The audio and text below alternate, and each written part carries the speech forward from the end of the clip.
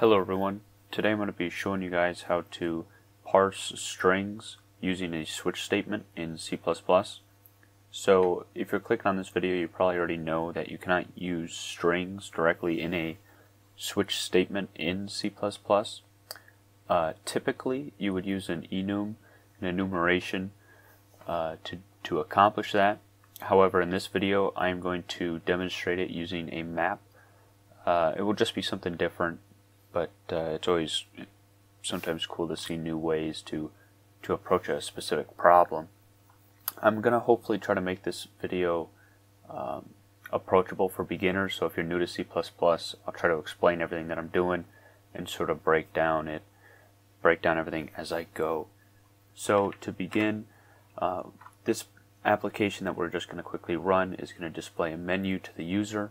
The user will enter a command, and we will check then if that command is found, and if so, we will do some processing, and all that will be in a loop, and then when the user enters end, it will then end the program. So the first thing you're going to want to do is include string, include map for the map, and then include IOStream, because we will be writing to the console. Now, the first thing that you're going to want to do is initialize your map. And to do that, let's first talk about a little bit about what a map is. Now, a map has a key and then a value, so it's a key-value pair.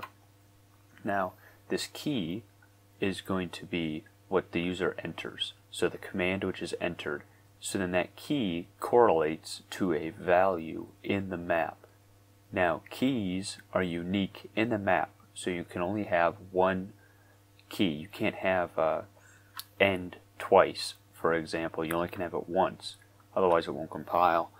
However, the values can be the same, so you can have end and start both pointing to the same value because they have different keys. So to do that in C++, I use the namespace here, and you'll do map, and then first you're going to type in your key. So that key is going to be a string, which correlates then to the value, which is an int, and we can call this anything, but just for simplicity we'll call it map, which is sort of simple. And then we're going to fill it with data. So how do you do that? Well, you use square brackets, sort of like you're accessing an index of an array, but you'll put in a key. So we'll do end, since we've been using that for example. We'll start with that, and we'll set it equal to 0. And we'll add two other things here, two other keys to our map. First one being option 1, which just 1, and I will copy this just to save myself some time, and option 2 will correlate to 2. So now our map is filled with data. Our map has 3 keys in it. They're all unique, and they all have values which they point to. So now what I'm going to do is we can initialize an variable map. We'll call this map value, and we'll set it equal to -1. And then we're going to start the loop which displays menu. So we'll do a while loop, and while map value is not equal to 0, this map will continue to run. And remember, map value, the value, is not equal to 0, and the key which would make it 0 is end here. So it's basically, in other terms, saying while that map key is not end, continue to run this, continue to display the menu, and then once it is end, it no longer displays the menu, which then will in turn end our program. So what we're going to do is we're going to read input from the user. So we have to store that input somewhere, which we're going to store it in a string. We'll just call it input again for simplicity, and we will do get line, and then do cin and then input. So the reason that we're doing get line is because there's a space here in option, and if we just did cin, it would just grab option. It would not grab option 1. And then we're going to write that to input. So now that we have a place to hold our input, we have an actual gathering, the fetching of the input. We are now going to check to see whether or not check if key exists in map. And to do this, there are a couple ways to do it, but I think the way that I'm about to show you is the most simplest. What you're going to do is map.count. Oh, not that. Map.count, and then you'll put in input. So what this does is it counts the occurrences of a key in a map. And if you remember, maps, the keys in maps are unique, so there can only be one. So I'm going to put greater than 0. So if it's greater than 0, it means that key is found, and if it's not greater than 0, it means that the key is not found, because if it goes through the count, iterates, or it looks in the map, and it does not find the key, then nothing was incremented and it's 0. You could also put double equals comparison to 1. However, I'm just gonna leave it with 0 because either will achieve similar function. So when the key is found, you will change your map value to the value which the key correlates to. So how would you do that? So map has a nice little function called find. So you'd put in your find, you'd put in your input, which is the key. So now it finds that key in the map, and then you can either access first or second. Now first is the key, and second is the value. And as you can see here, the first is the key, which is the string. So that would just give us basically what we inputted in this case. If we were to enter end, it would then just return end if we put first here. But if we put second, it would return 0. And map value, remember, is an int, so that is good. That's what we want. That returns. So now that changes that map value to whatever the value is of the key which was entered. If that if that made any bit of sense. And then for the else here, we can just put map value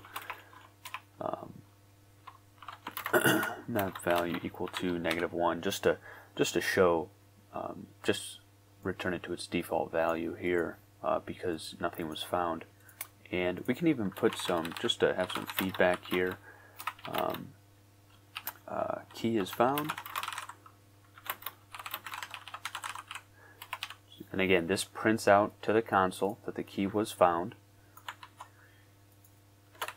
and then key not found. Just then we have a little bit of input there. So now this error checking saves you from having some nasty errors or any other problems in your code. And then now to probably the moment you've all been waiting for, and the whole reason that you probably clicked on this video possibly, is the switch statement. So we'll put map value in here, which is the integer, which the key correlates to, remember, in our map. And then we will put case 0 break. Now it evaluates this map value to see if it equates to 0. And remember, 0 correlates to end. So when end is entered, it gets checked, it is found. It then takes the key which takes the value which end correlates to, which is 0, and inserts it into map value, and then it processes whatever's in map value. In this case, it just breaks out of the loop. And And you may be saying to yourself, that doesn't do anything. But remember, our while loop then evaluates it again. And if it is equal to 0, then it breaks out of this while loop and then in turn ends our program. So end of while loop. So so that is why we're just putting a break there with no other processing, because no other processing is needed. And then for option 1, we'll just copy that and then put in a break, and then we can just type in here option 1 selected, and then we'll copy this just for simplicity. And now similar process as case 0 here, it's evaluating the input, and then will display to the user based on whatever that input is. Whatever key was entered, it'll correlate to the value, which is then used for processing in the switch statement. And now we should be good to go. So we'll compile this, make sure I didn't do anything wrong. We'll run it. Now remember, we can either enter, well, let's first just enter something random. Key not found, right? So that's what we're looking for, because there's no key with ASDF or there's no key in the map with ASDF as the key. And so now let's do option 1. Key is found, option 1 selected. Option 2, key is found, option 2 selected, and finishes the program. So now I hope you can see the possibilities of what you can do with something like this. It can make processing a lot easier having this all in a switch statement and just having this error checking just to see if it exists, and you can really make it for some nice code. Again, an enum is probably the best way typically to accomplish something like this, but I hope that this just provides you just maybe a glimpse at another way to do it, because maybe enums won't work in your specific case, and a map is the way to go. So I hope you learned something, and I'll catch you in the next one.